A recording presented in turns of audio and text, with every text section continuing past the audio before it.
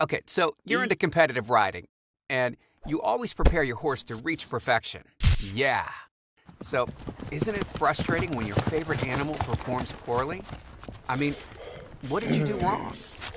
Well, many active horses suffer from something you can't see. Stomach ulcers. These are small wounds on the stomach wall that can be really uncomfortable. Your horse can lose appetite, lose weight, and become weak.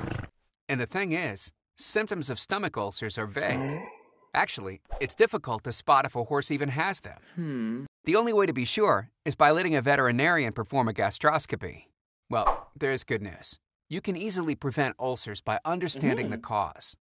You see, a part of the horse's stomach is protected against the acid it produces.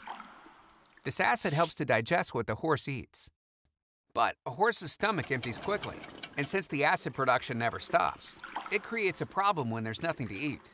During exercise, the acid may splash up against the non-protected part of the stomach, damaging it and creating stomach ulcers. Ah! Well, lucky for you, there's an easy way to avoid this. Always make sure your horse has access to roughage, like hay. It helps reduce the acidity. Feed multiple small meals a day, so the stomach is never empty. And try to avoid stress. Simple changes can lead to great results. Any questions? Contact your nutritional partner. Cavalor.